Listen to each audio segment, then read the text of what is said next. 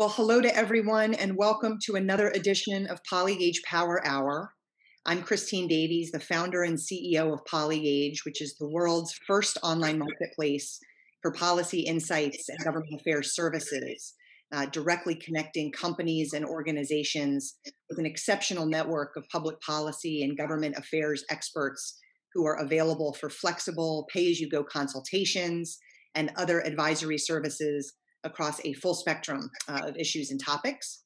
Our Poligage Power Hour webinar programming aims to provide expert assessment of key policy and political issues at all levels of government, helping companies and organizations gain greater knowledge to form more effective government and public affairs strategies, utilizing the well-earned knowledge of the members of the Poligage Experts Network to really help you, we hope, focus on what needs to be top of mind regarding important government activities and how to effectively engage on them.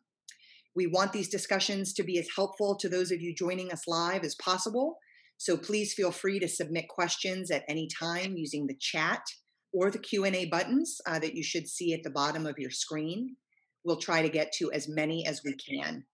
And thank you to those of you who submitted questions in advance when you registered. Those are at the top of the list to try and tackle today. Our Power Hour topic today, the state of U.S. tax policy, is one that touches all of us, regardless of industry or function. And with a still relatively new U.S. administration and new congressional leadership pushing for a new robust policy agenda, not to mention the impacts of the pandemic on government spending and the economy as a whole, tax policy is once again on the front burner, although it may never be off the front burner. I think we'll discuss that a bit today as well. We're fortunate to have two exceptionally experienced experts helping us navigate this tax policy topic today, Ken Kies and Juanita Duggan. Ken is the managing director of the Federal Policy Group, who provides sophisticated strategy and technical tax advice to a range of clients on tax policy matters before the U.S. Congress, the Treasury Department, the IRS, and the OECD. Ken has delivered significant legislative and regulatory results for his clients, including efforts to enact legislation responding to the World Trade Organization's ruling against U.S. foreign sales corporation benefits, to avert enactment of broad corporate tax shelter legislation, and to reverse Treasury Department regulations that targeted hybrid arrangements for U.S. national corporations, among many other achievements. Ken earlier served as Chief of Staff to the Congressional Joint Committee on Taxation, where he was responsible for developing and analyzing all tax legislation for the House Ways and Means Committee, the Senate Finance Committee, and other committees. And he also earlier served as Chief Republican Tax Counsel to the House Ways and Means Committee directly. Ken has also been co-managing partner of the Washington National Tax Services Office of PricewaterhouseCoopers and firmwide chair of the tax practice for BakerHostetler. Quite a biography. And Ken, we're so glad to have you with us. And then Juanita Duggan, who is the founder of Clarified, an advisory firm through which she helps advise clients and boards to navigate and develop clarity around complex policy, political, regulatory, reputation, compliance, and communication challenges. Most recently, Juanita was president and CEO of the National Federation for Independent Business, or NFIB, which is the nation's leading small business advocacy group. And under Juanita's leadership, the NFIB played a key role in the passage of the largest tax reform bill for small businesses in decades. Juanita has had an extensive career in the government affairs realm. She was the first female to lead the American Apparel and Footwear Association, the American Forest and Paper Association, and the Wine and Spirits Wholesalers of America, all organizations with extensive tax agendas. Juanita also had a leading role as a lobbyist at Brownstein Hyatt, for the National Food Processors Association, and for the Philip Morris companies during that transformative period that we all remember that included the National Tobacco Settlement. Juanita has also served in the White House under two presidential administrations. And I have to say, she has been a wonderful and intrepid advisor to Poligage over the last year. So Juanita, delighted to have you with us as well. And let me turn to you to get us started and to begin what I know will be a terrific conversation. Thank you so much. Thanks, Christine. I really appreciate that. Mostly what my bio proves is that I've been in Washington for probably too long. But I have had the opportunity for many years to work with Ken Kies, and I'm thrilled to be on this Poligage Power Hour with him. I'm also really pleased to be part of the Poligage Experts Network because I really believe that Poligage is going to change the way institutions access expertise in the influence realm. And I think it's going to give a voice to companies and causes that previously could not find or could not afford to be represented, and it will give voice. So again, Ken and I have worked together for more than 2 decades, of course, with me as the client. And I can say that he is the tax oracle. And I feel like I'm not worthy, but I'm proud to be on the stage with you. Ken's going to get into the details of the tax proposals that are swirling around the administration and the Congress. But I'd like to spend a few minutes before he talks to refresh our memories about how the Tax Cuts and Jobs Act came together in 2017, its main provisions, and a look at the state of the economy after taxpayers filed under it for the first time in 2019, leading into 2020. It's no secret that tax policy, in large part, determines economic behavior.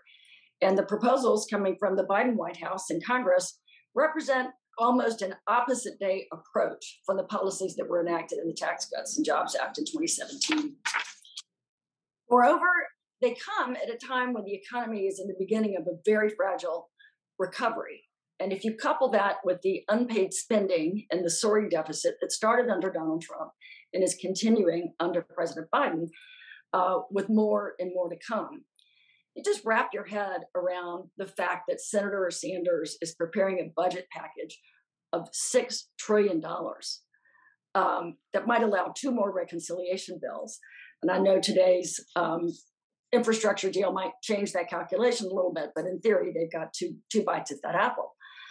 And try to remember when we thought that the Obama rescue package in 2008 of $750 billion was a lot of money. We thought that was a huge number. It almost seems quaint now.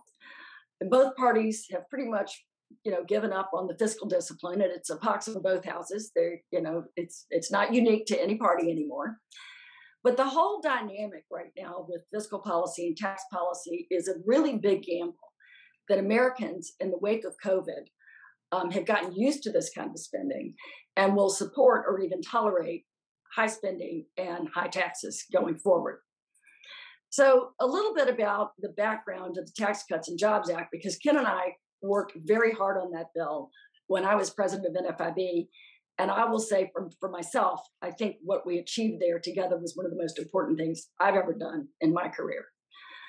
GOP consensus on tax policy was clear long before 2016, before that election. And it was centered on lowering individual rates, lowering the corporate rates, increasing the standard deduction, eliminating the estate tax, eliminating the alternative minimum tax, reducing itemized deductions, repatriation of profits, full expensing, the list goes on. And the bill that ultimately passed did incorporate a lot of these priorities. But the central priority was always lowering individual rates and the corporate rate on the theory that corporations are taxed twice. And Ken can explain that is true in theory, but it actually doesn't happen much in practice. But one of the things that no one was talking about was how to give small businesses, particularly pass-throughs like LLCs and sub-S's, a meaningful tax cut that would be on par with large corporate tax cut, which turned out to be 21%. And since there are about 29 million small businesses in the country, and about 3/4 of them are organized as pass-throughs, this was a big problem, particularly for NFIB. We'd go up and talk to people about this, and the response was always, the bill is going to create a combination of incentives, and you take advantage of those incentives, and you will probably get a tax cut. I mean, there was no way that you could promise somebody a tax cut if you were a pass-through. You had to take advantage of various things. And at the time, I just thought that was woefully inaccurate. You would be able to give a C Corp a specific amount that you know that they would save, And you would never be able to make that same statement for a small business.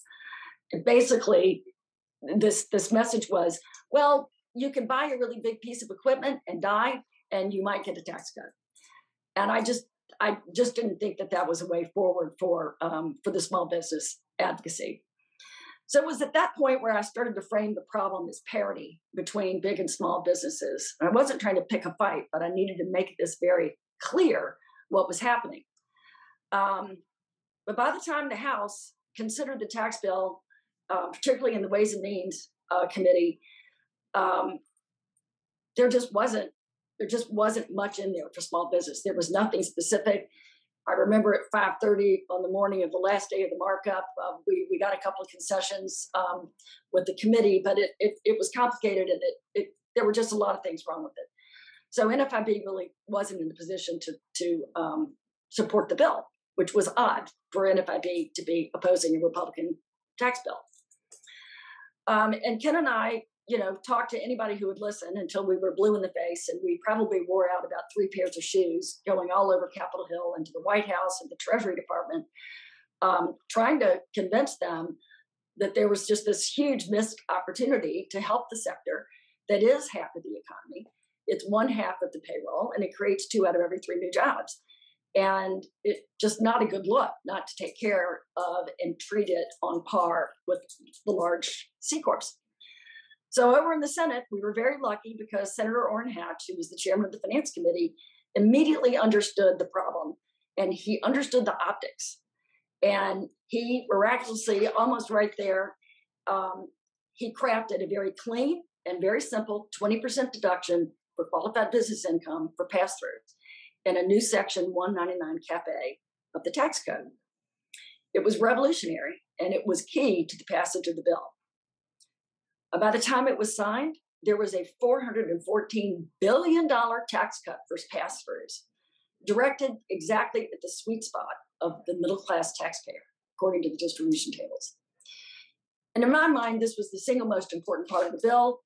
And even though it expires in 2025, the most important thing for us is that at the end of the day, the effective tax rate for those payers was around 19%. So we did even better by a little bit, and what the corporate rate was reduced to 21%. So Ken and I were both very proud of that. And by the time January 2020 rolled around, after Americans had filed for the first time under the new law and saw the benefits, the economy was on fire, largely due to that tax cut, in my opinion. The Small Business Optimism Index exceeded its previous record set in 1983.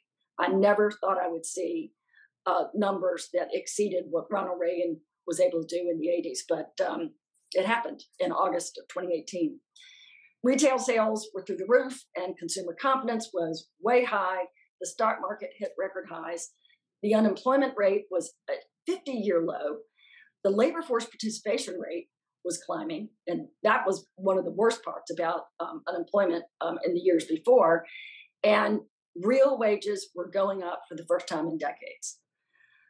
And then in 2 months, it collapsed, and you know the rest of that story. But 5 COVID bills later, at a cost of $5.6 trillion and another $6 trillion in proposed spending, the deficit hit $660 billion for 1 month in March. And most importantly, on August 1, the debt ceiling expires. So that's going to be a very interesting exercise. And on this very dark note, I will give the floor to Ken. Thanks. Well, thanks, Juanita. And I'm sure we're going to talk about the debt ceiling.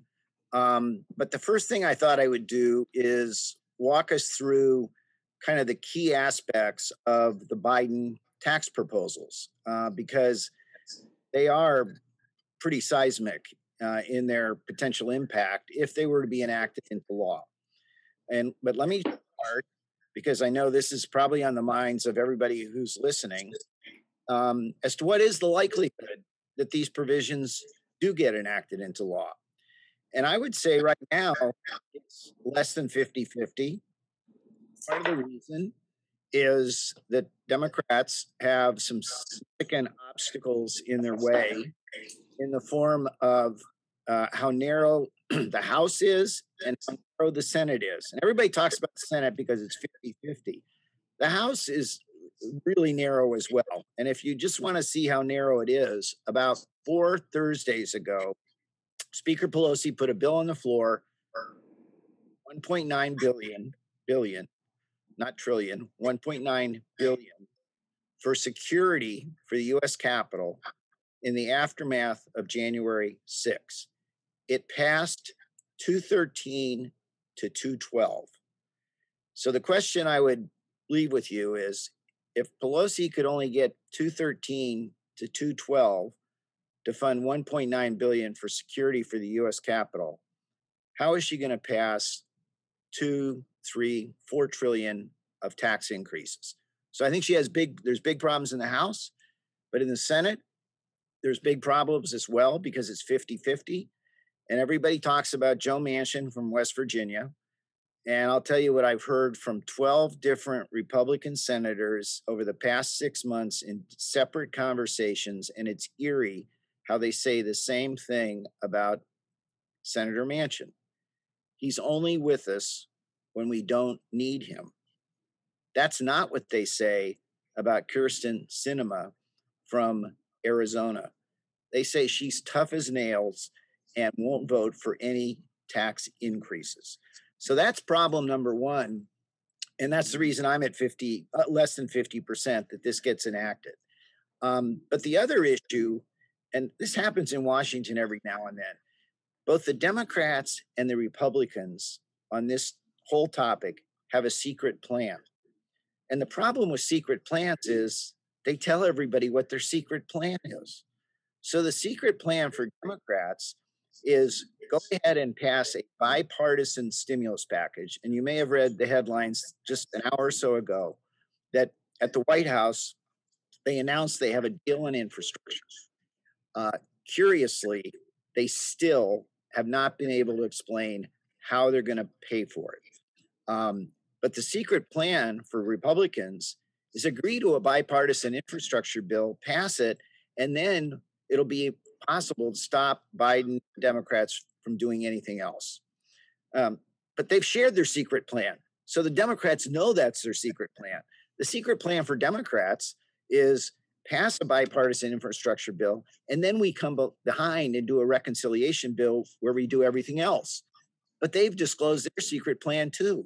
So both sides know what the other side's secret plan is. Okay. So with that backdrop, let me quickly take you through kind of the major items in the President Biden's tax plan. And let's advance to the next slide after this. Okay, so you're going to see some of these in blue and you're going to see some of them in red. Now, let me explain what color coding is. When I was at BakerHostetler in the late 90s, it's a 10-story building at Connecticut and L in Washington, D.C. We were getting bomb threats about every week. And the police would call, and they had two methods or systems for telling us how serious the bomb threat was. If it was code red, and I have no idea how they categorize these, but if it was code red, the message was, we got a bomb threat. We're not sure it's serious. You might want to leave the building, but you really don't have to.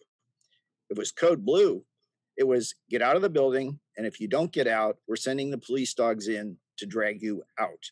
Now, keep in mind that we left the building and stood on the sidewalk in front of a 10-story building, all glass. Had the bomb exploded, we've been up to our necks in glass. So our behavior in response, even to code blue, was not too sensical. Just in case you're wondering where the bomb threats were coming from, after a year, we discovered it was a garage attendant who was trying to go home early. All right, so here's the color coding. First item up, rate increases.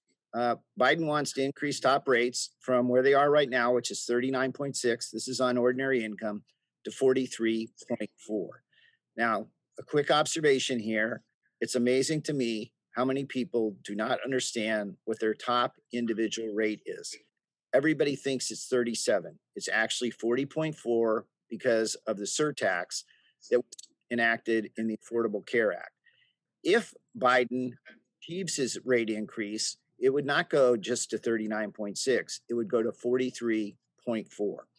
Okay, I'm not going to go through all these items, but let's go down the chart to the first red item, the value of itemized deductions. If you take a mortgage interest deduction or a charitable deduction, the tax benefit is based on what your marginal rate is, your top margin rate. So if your top margin rate's 40% and you deduct $10,000 of home mortgage interest, then you reduce your taxes by $4,000, 40% of $10,000. Biden has a proposal to cap the benefit at 28%. So even if you're at the 40% marginal rate bracket, your tax benefit will no longer be $4,000. It will be $2,800. Now, it's Biden really talked about this a lot when he was campaigning. The 2 times that he campaigned. Just kidding. It was 3. So it was interesting when the so-called Green Book, which is this book Treasury releases every year, generally, it describes the president's tax proposals in detail, which was released May 28th. It did not include the cap on itemized deductions. Do not assume you've seen the last of this idea. Let's move to the next item, which Juanita highlighted, the pass-through deduction. No, let's go back. The bottom line, the bottom item, the pass-through deduction, the 20% deduction for pass-through businesses, Section 199 Cap A. Biden in his presidential campaign platform proposed repealing it for everybody above 400,000. Again, interestingly, was not in the Green Book. But 2 weeks ago, a Treasury official, when asked about that, said, you haven't seen the last of this idea. So you can't assume we're not going to see it later this year. Okay, let's go to the next slide. This is kind of a big deal. IRA and 401k contributions, the Biden plan would limit those to essentially a 26% credit instead of the value of whatever is your marginal rate. Didn't show up in the Green Book. Again, don't assume you've seen the last of that. Next item down. This is a code blue because this is a seriously big deal. The Biden plan would remove the cap applicable to the Social Security tax, which is 15.3% on individuals. The current cap is $137,000. So you only pay that 15.3% up to $137,000. By the way, the value of your Social Security benefits reflects the amount of tax that you paid. Biden plan would lift the cap for people above 400,000, but would not increase your Social Security benefit. So it on its own would be a 15.3% percentage increase in income above 400,000. That's why it's a code blue item. Didn't show up in the Green Book, and also would be very difficult to do under the so-called reconciliation system, which is what the Democrats are planning to use, but not impossible. Okay, let's go to the next slide.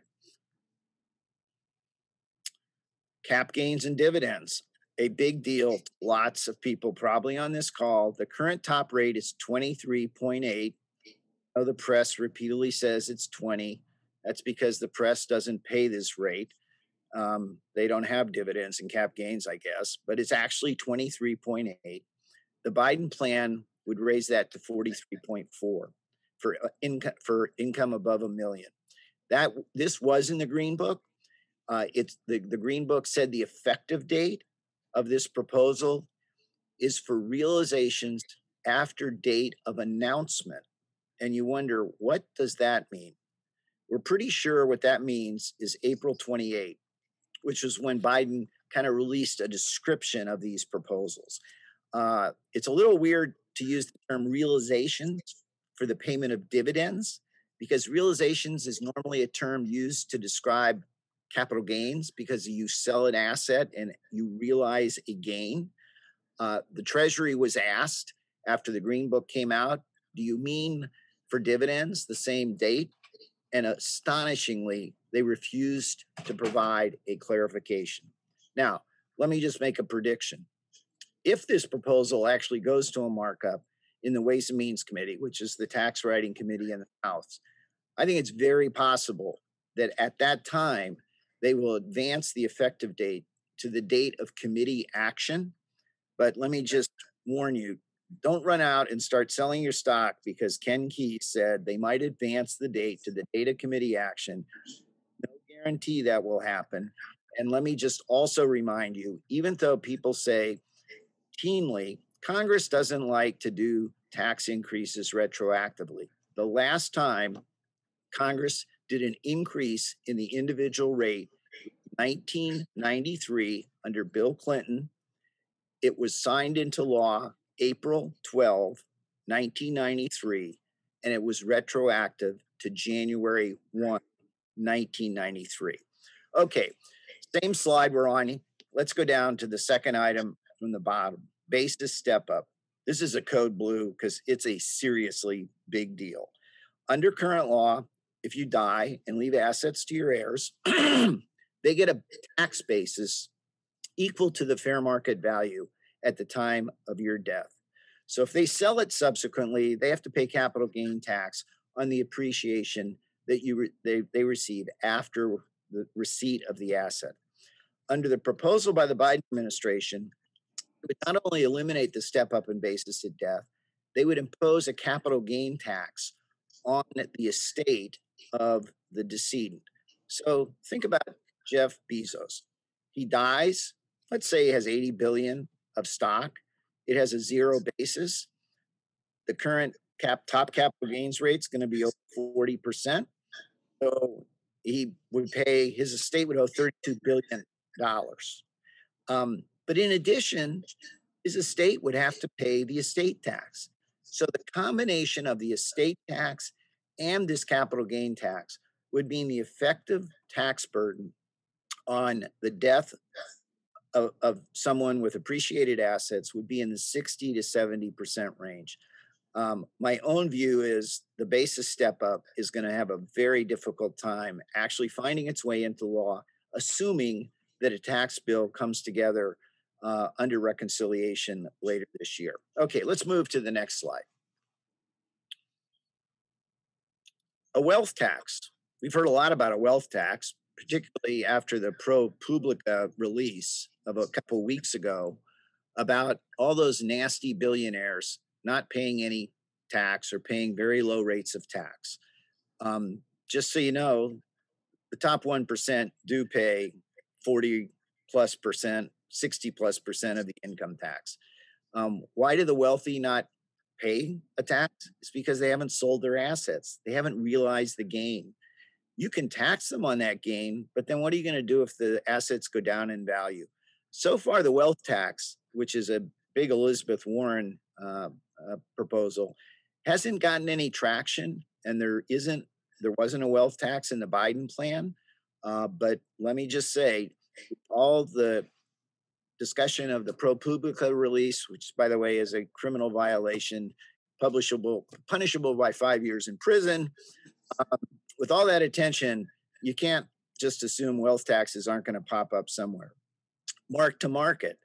This is a really radical idea that would require you at the end of each year to take all of your assets, calculate the amount of appreciation that occurred during the tax year, which is typically the calendar year, pay tax on the gain, even though you haven't sold those assets. Biden didn't have this, but Ron Wyden, who's chairman of the Senate Finance Committee, is a big fan of this.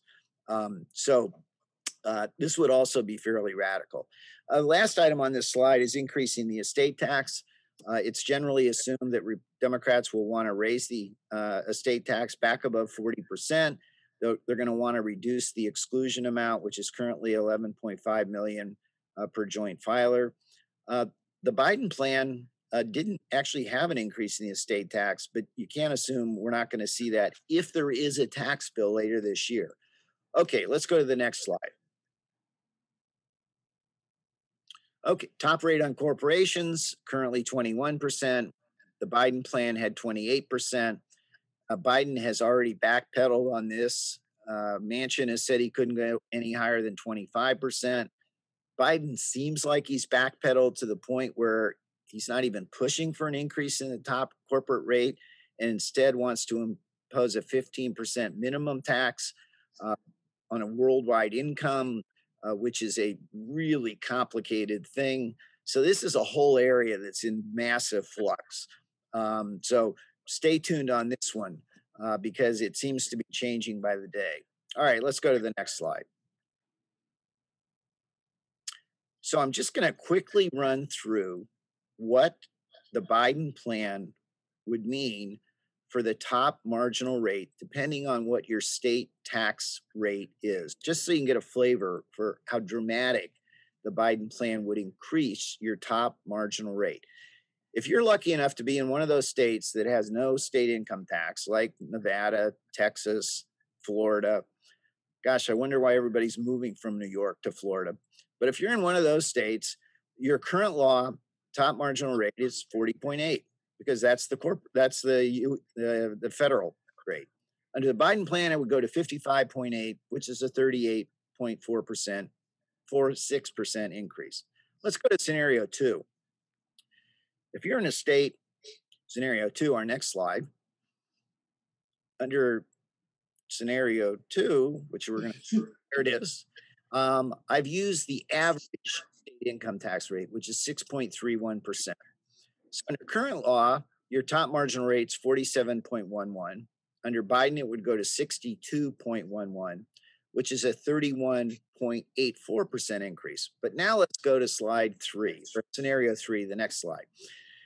This is for those of you in California. The message, in case you're confused, is pack your bags, leave, get across the border as fast as you can to Nevada or to Texas. And by the way, the people in Texas aren't wild about those people coming from California because they're coming with all their crazy ideas.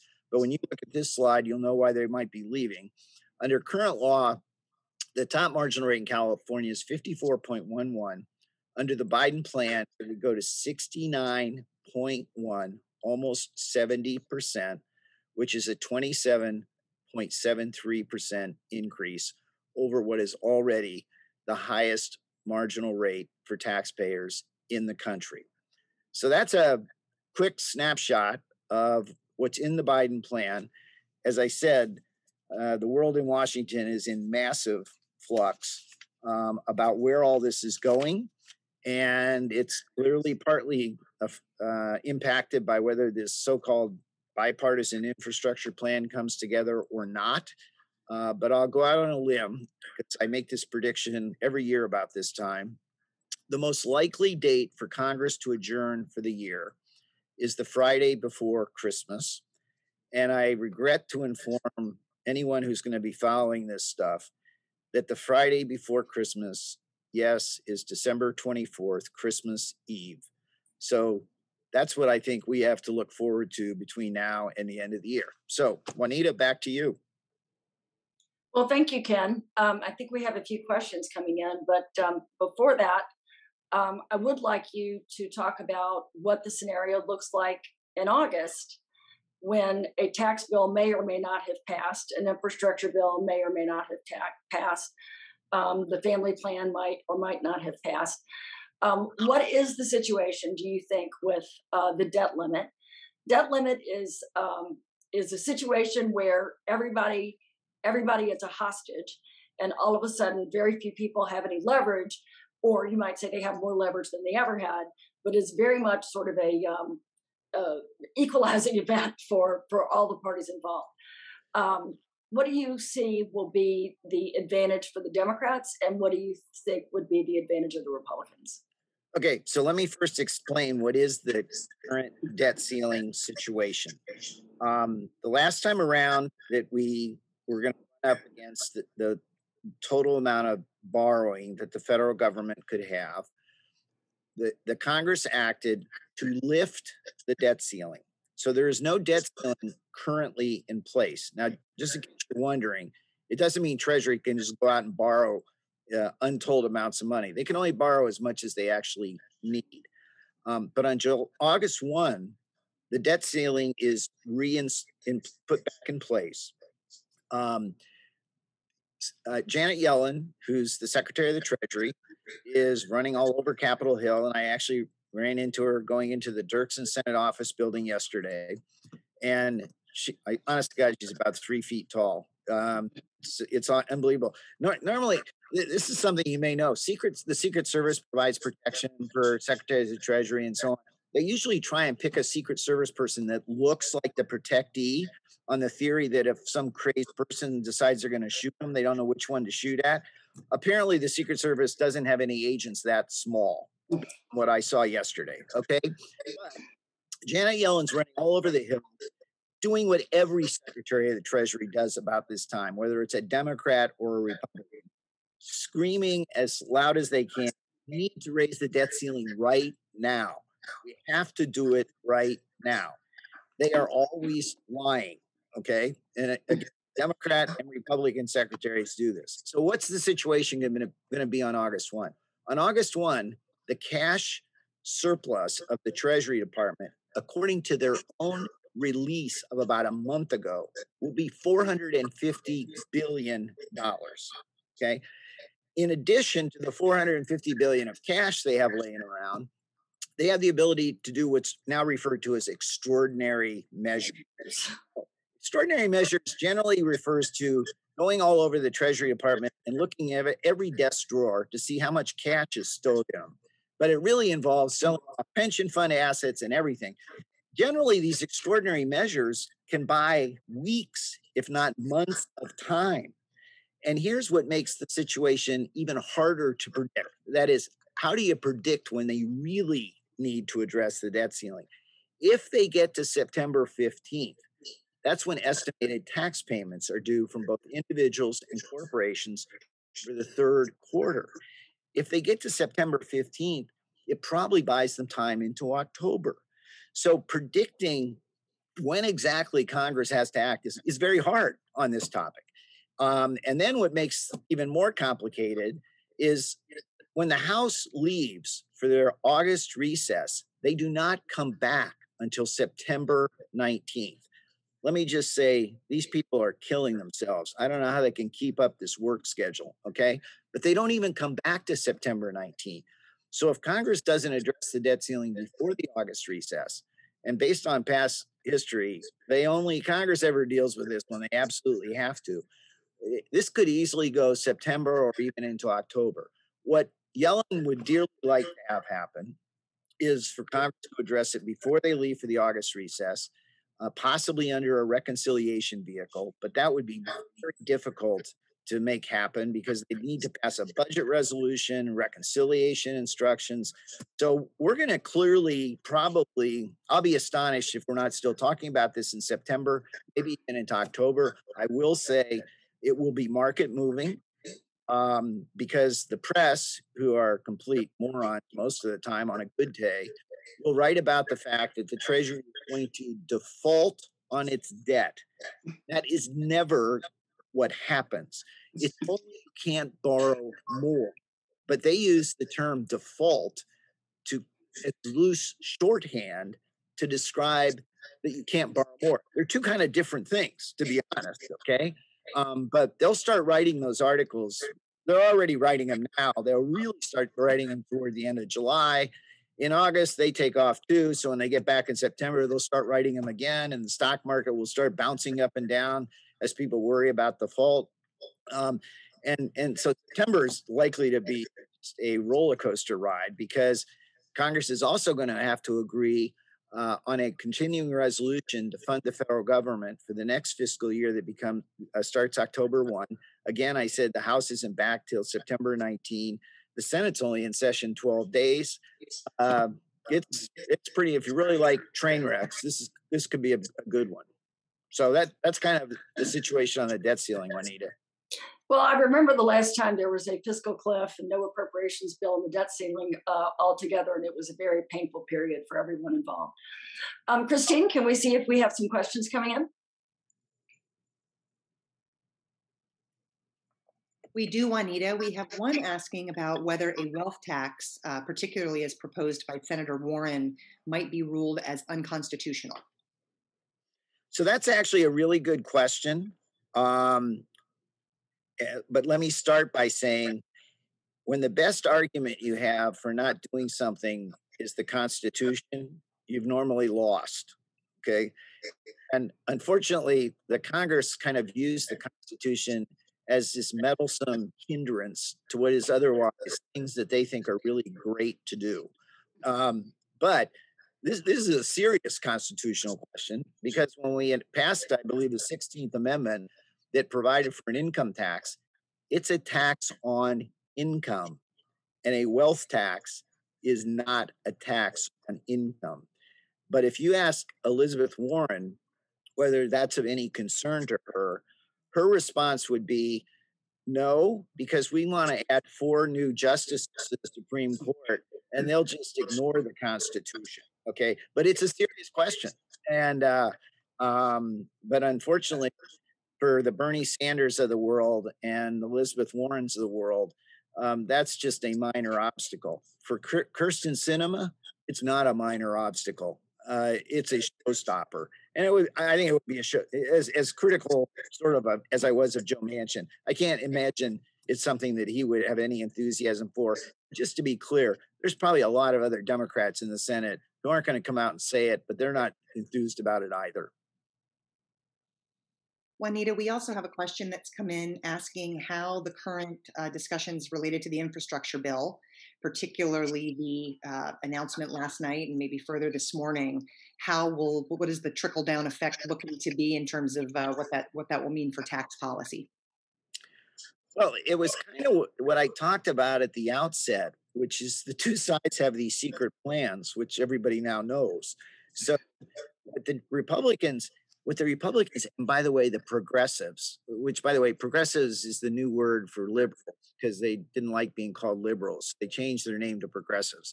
A better word would have been crazy. But the progressives know that they're about to get snookered here.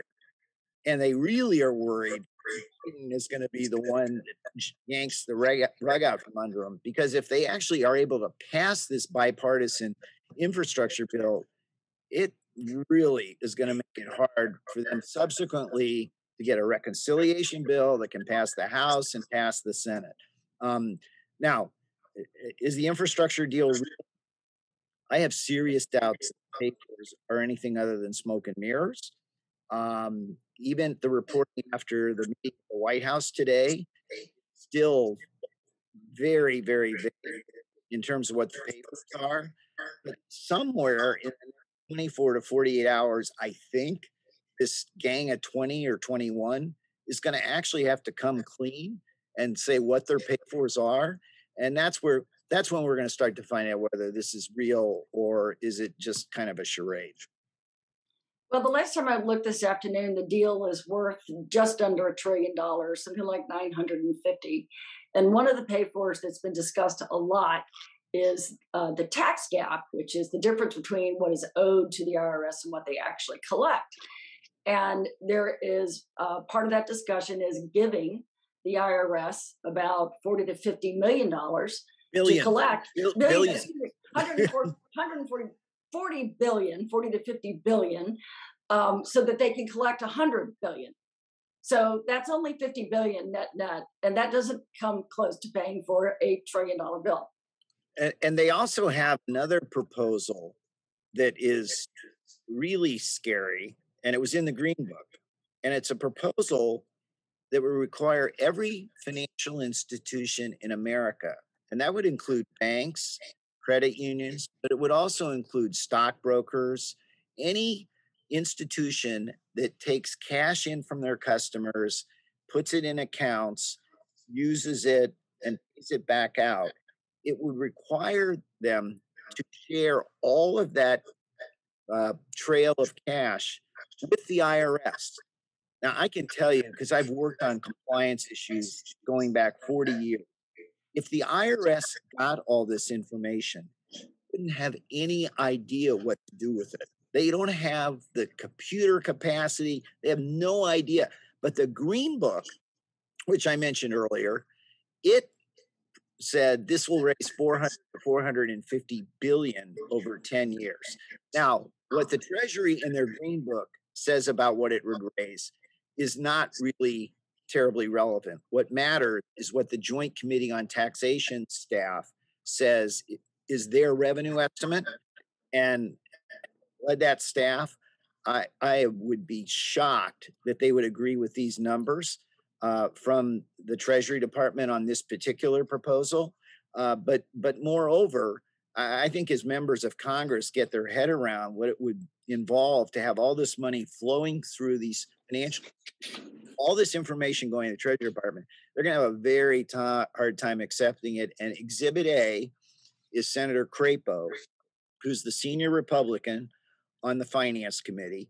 When Yellen testified in front of the committee on June 16th, in his opening statement, he devoted several paragraphs to severely criticizing this proposal and pointed to the ProPublica release as one of the many reasons that this would be a bad idea, because of the concern that if ProPublica can get all those tax returns from all those people, then they can also get this information. And at least was very critical of it. But I think there's a number of Democrats in the House and Senate that will also be nervous about the prospect of the IRS having all this information. But the real point I'm trying to make is I don't know what the IRS would do with it if they had it. And I'm guessing the IRS, if they were candid with you, would say the same thing.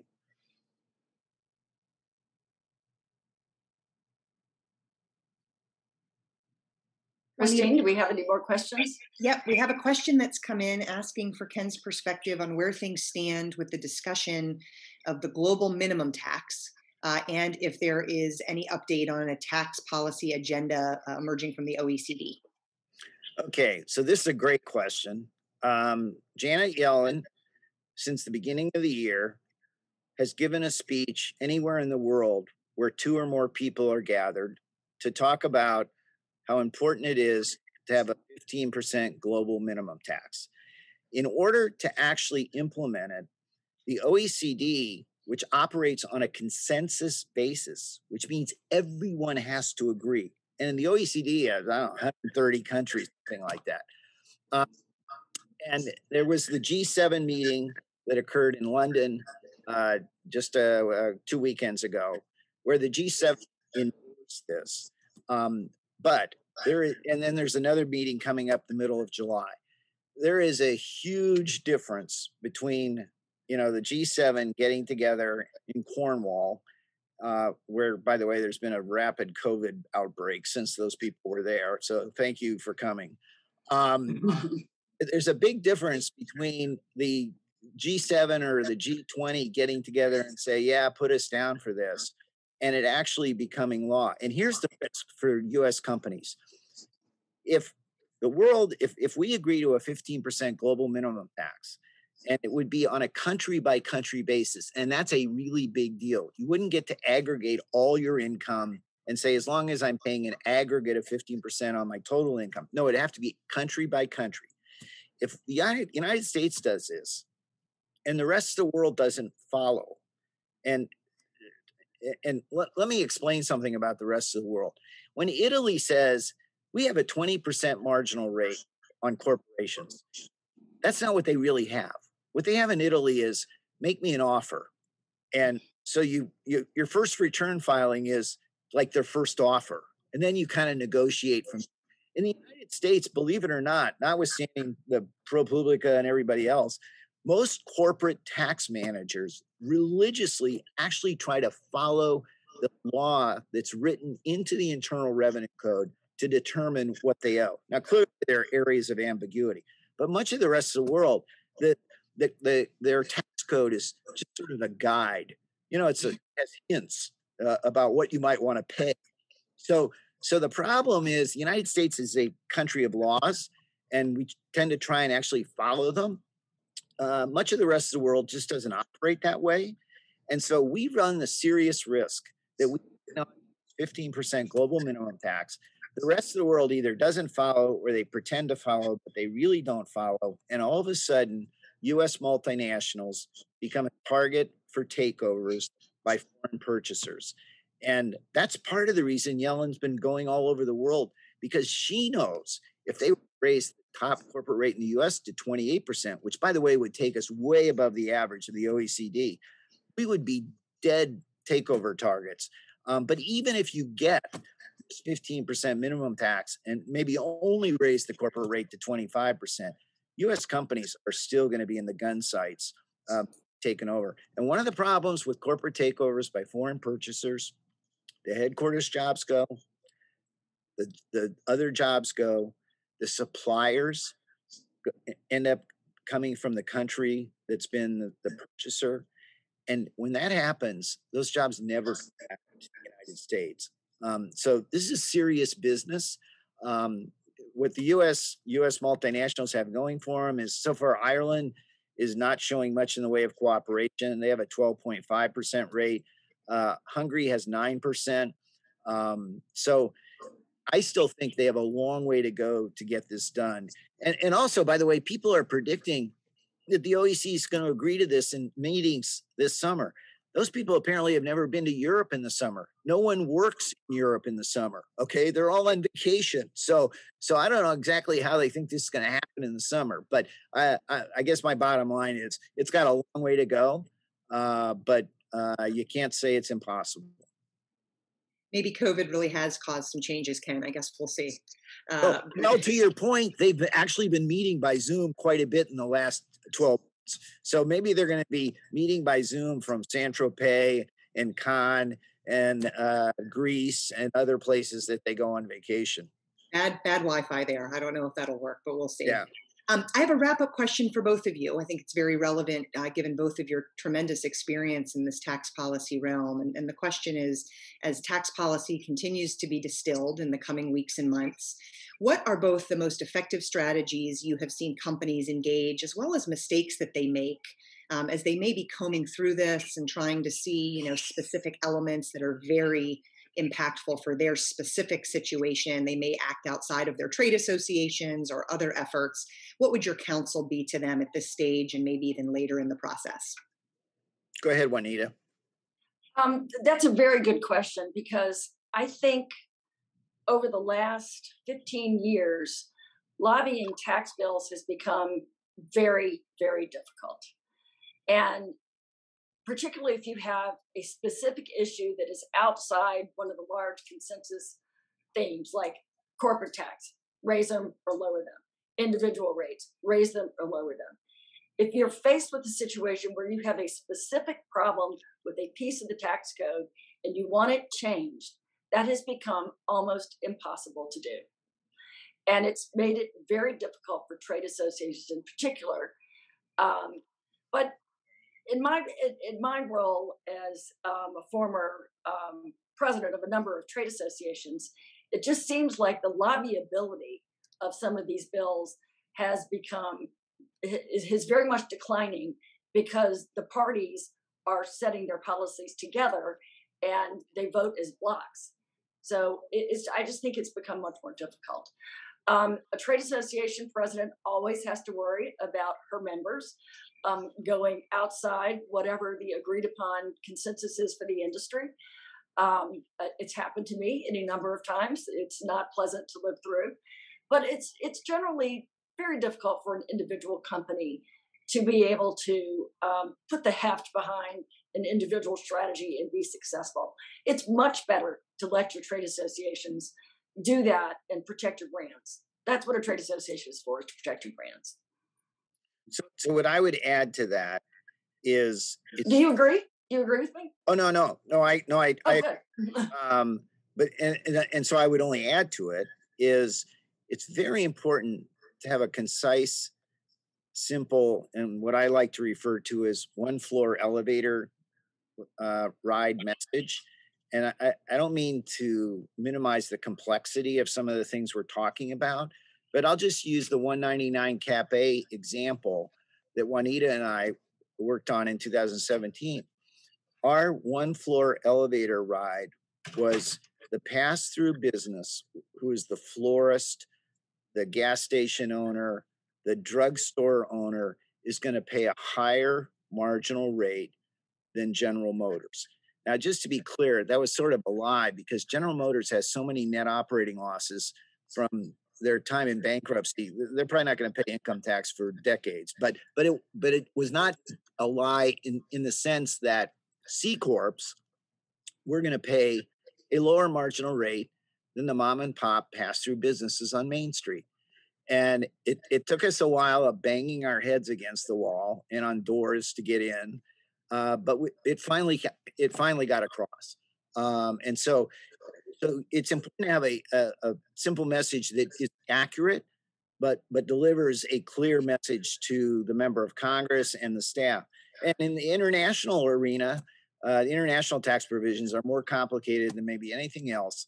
But simple messages like the one that I talked about earlier, which is if this passes in 5 years, we're going to look up and see a bunch of U.S. multinationals have been purchased by foreign purchasers, and we'll never reverse that. I mean, so you really have to think of concise, impactful, simple messages, because if you start getting into the nuances of the tax code, you've lost them. I agree with that 100%. And I think that's one of the reasons why we ultimately prevailed with Sector 1 and Cap A, because when we reduced it to that simple fact, the NFIB member is going to be taxed at a higher rate than ExxonMobil. I didn't use General Motors. I used ExxonMobil. That was as clear as a bell. But it took a while. It's still a head scratcher for me as to how long it took for that message to sink in. And it was Orrin Hatch that really was the one who, understood that the optics were not going to be good. Yep.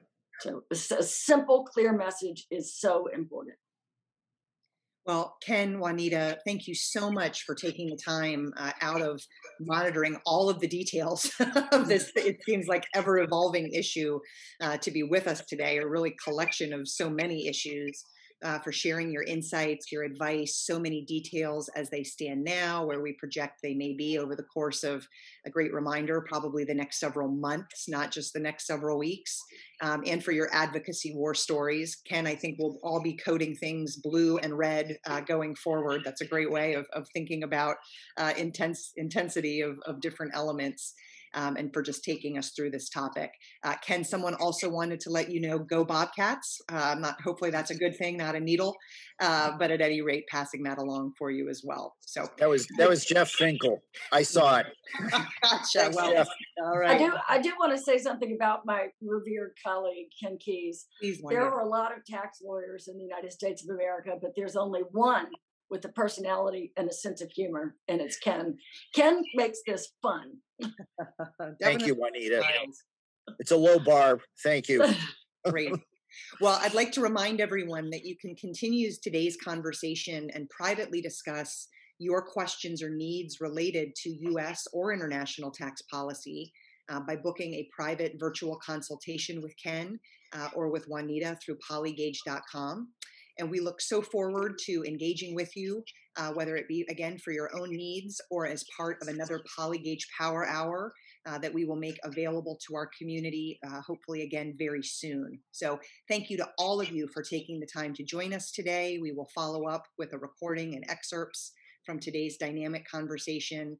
And I know everyone joins me, Ken and Juanita, in thanking you both again for taking the time to share your insights and advice today. Thank you so much.